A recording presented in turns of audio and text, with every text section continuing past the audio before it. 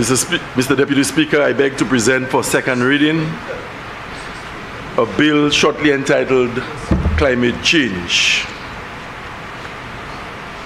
Mr. Speaker, before I delve into the minute details of the proposed legislation, the first of its kind in our country, permit me to provide a broad overview of the global phenomenon that we know as climate change.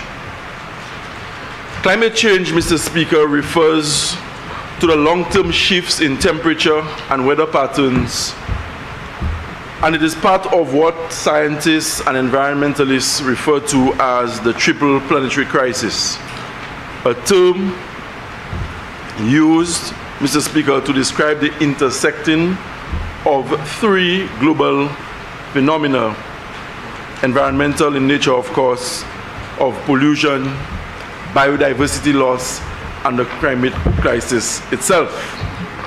Human activities have been the main driver of climate change, primarily due to the burning of fossil fuels, such as coal, oil, gas, etc., which produce heat-trapping gases.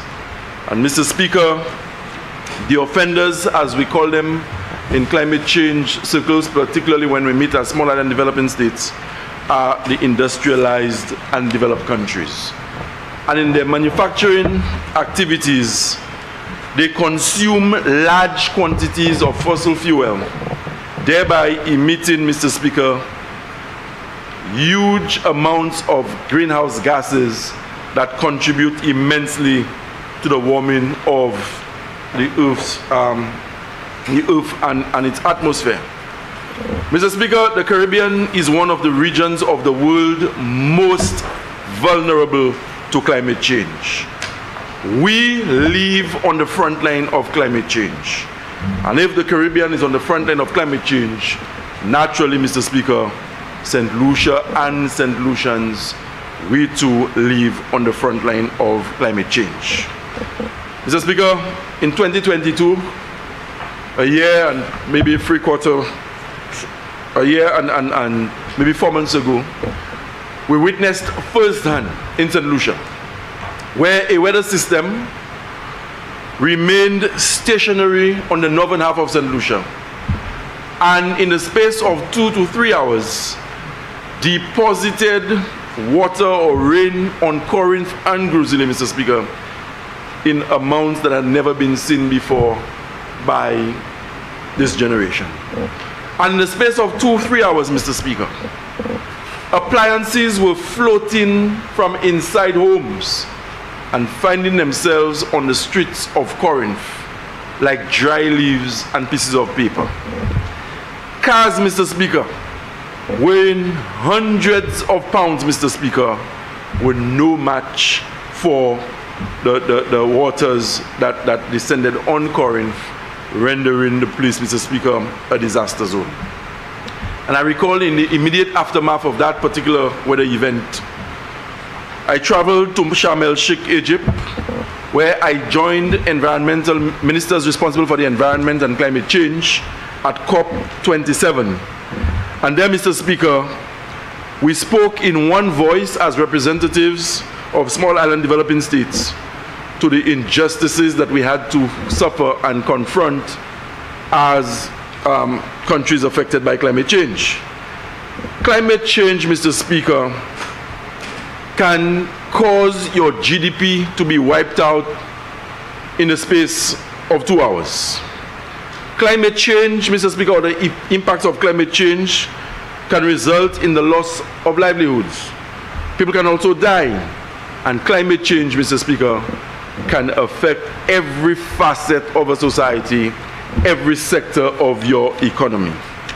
Mr. Speaker, disasters triggered by climate change in Latin America and the Caribbean in the last, from 1990 to the year 2022, disasters were quantified in the region of roughly $2 billion US.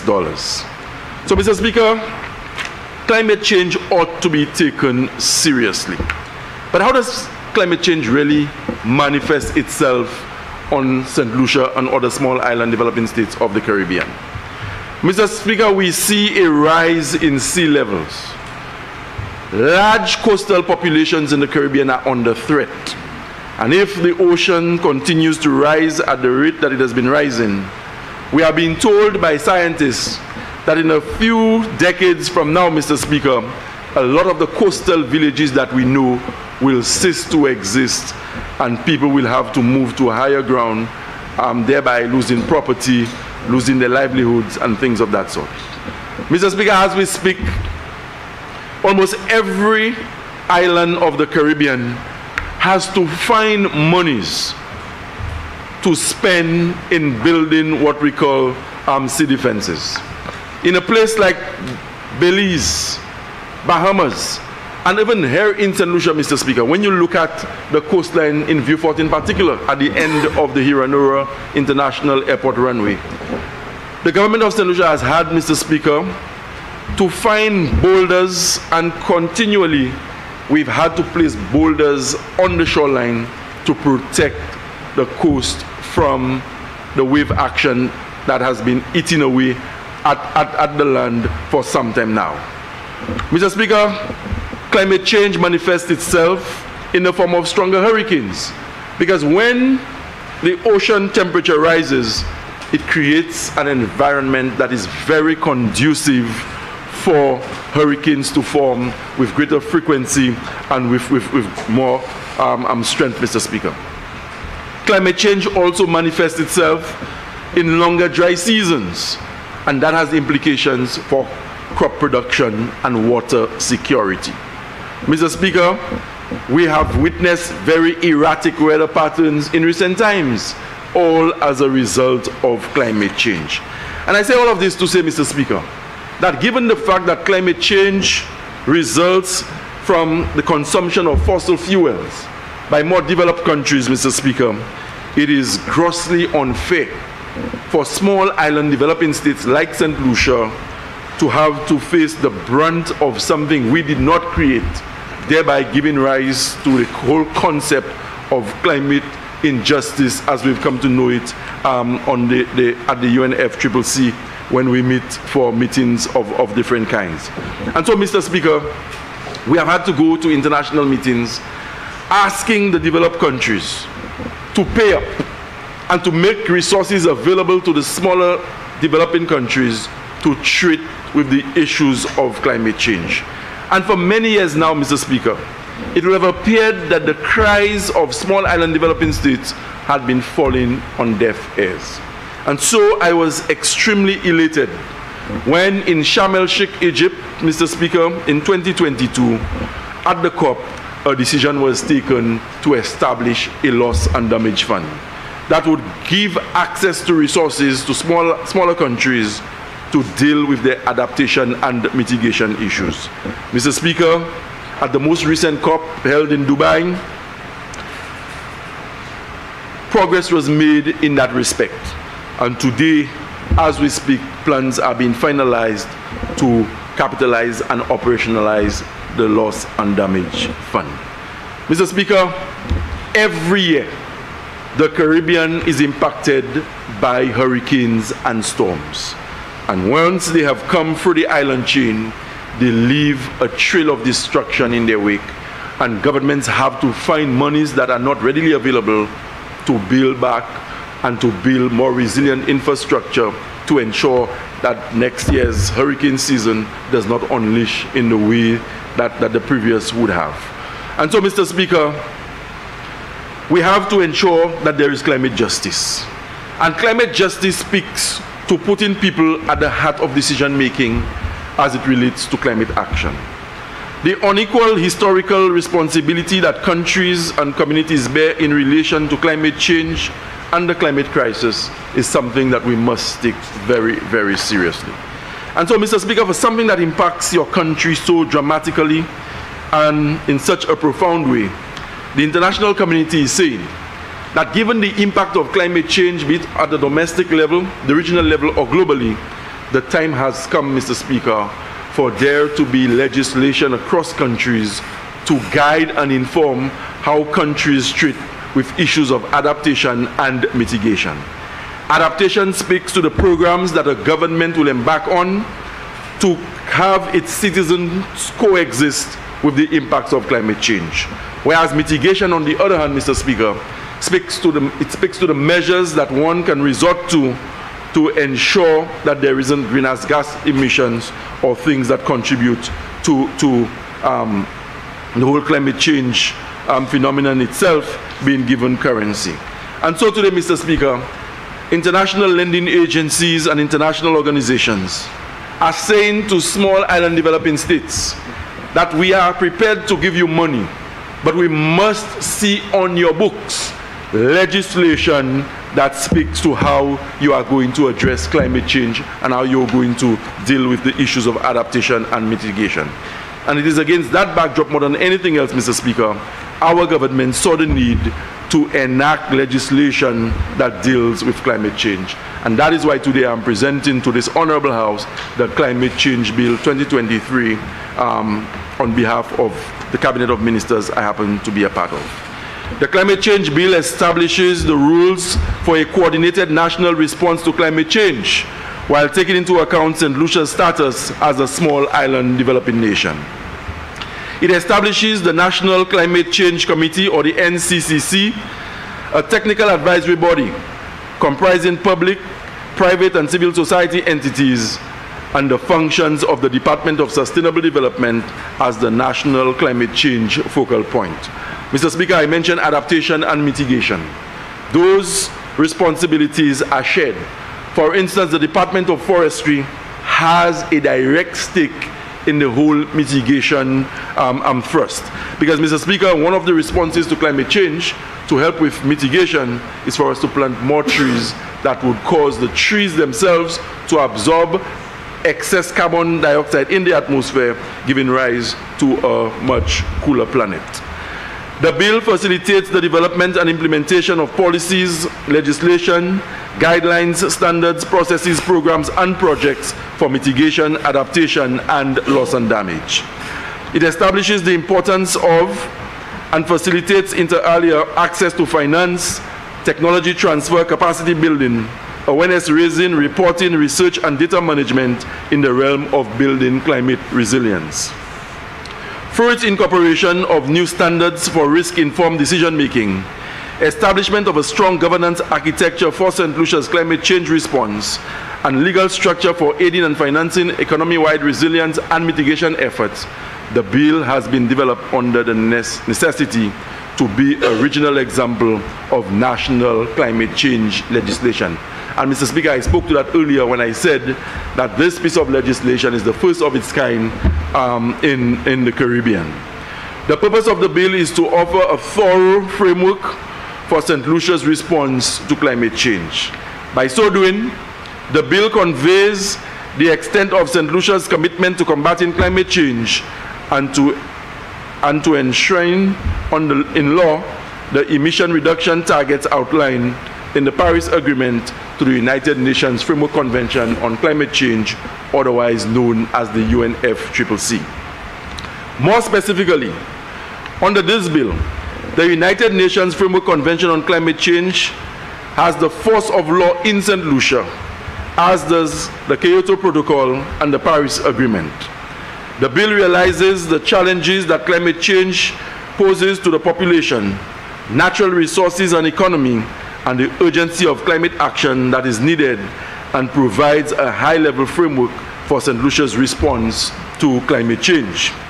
In response to this emergency, the bill creates the framework necessary to help St. Lucia better meet its obligation under the Paris Agreement and the UNFCCC as a whole.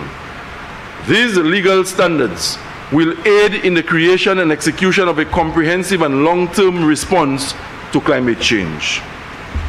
The bill will provide governance arrangements, reporting requirements, and new overall standards with the intention of enhancing St. Lucia's capacity and ability to transition and adapt in order to protect St. Lucia's future and its people in the face of global climate change.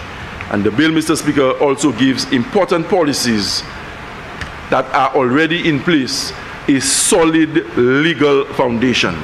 So all of what we've been doing in relation to managing climate change, Mr. Speaker, the policies, although they are among the best in the world and they sit well with international standards, they have no legal basis. And so this piece of legislation will ensure, Mr. Speaker, that not only will we be doing things in a discretionary way, but we would have the legal authority as the Department of Sustainable Development and allied agencies to ensure that as we roll out our plans in relation to climate action, we will have a legal footing on which to do so. These policies include the National Adaptation Plan and the Climate Change Adaptation Policy and the Nationally Determined Contribution, NDC, which will be continuously reviewed and modified as part of St. Lucia's climate change policy suite. The climate priority sector in the bill, Mr. Speaker, consistent with the National Adaptation Plan and the Nationally Determined Contributions, are water, agriculture, fisheries, natural resources management, resilient ecosystems, infrastructure, spatial planning, education, health, tourism, energy, and transportation. And Mr. Speaker, this is consistent with a point that I attempted to make earlier when I said that every facet of society is impacted by climate change. Mr. Speaker, with less rainfall, Mr. Speaker, you have a problem with the availability of water. And when there's no water, it affects your hospitals. When you have an insufficient supply of water at the community level, Mr. Speaker, it means that schools cannot be serviced adequately. And there have been times when we have had to dismiss schools, sending children home at 12 o'clock, resulting in a loss of instruction time. Mr. Speaker, very recently we were visited by Tropical Storm Brett, and we saw what happened, particularly to the schools in the south. The Viewfort Primary School was impacted severely, and we had to find in excess of $1 million to restore the roof at the Viewfort Primary School. We had to find monies to restore the roof at the Mogu School, and we also had to find monies, Mr. Speaker, to repair the damage inflicted by that particular weather system at the Bellevue Combined School. Mr. Speaker, the definitions utilized in this bill have been extracted from the resources of the UNFCCC and the relevant websites to which they relate. So in other words, Mr. Speaker, not only are we putting forward a bill to deal with the issues of St. Lucia, but the jargon and the lexicon of the legislation sits well with what has been established by the global authority on matters of climate change, that is the UNFCCC, United Nations Framework Convention on Climate Change. The purpose of utilizing the said definitions, Mr. Speaker, is to ensure that there is consistency with the global understanding of the different institutions, mechanisms, and ideologies. Mr. Speaker, I believe this piece of legislation is timely. It basically sets St. Lucia apart with some of our counterparts in terms of how advanced we are dealing with the issues of climate change. And as I would have indicated, Mr. Speaker, from time to time we may have to revisit certain aspects of the bill, making modification. But what is very important and very salient here today is the fact that we are putting into law, Mr. Speaker, a mechanism that will inform how we deal with matters of climate change and how climate change impacts the livelihoods of St. Lucians and, of course, by extension, the people of the Caribbean. Mr. Speaker, this is my submission of the bill. Thank you very much.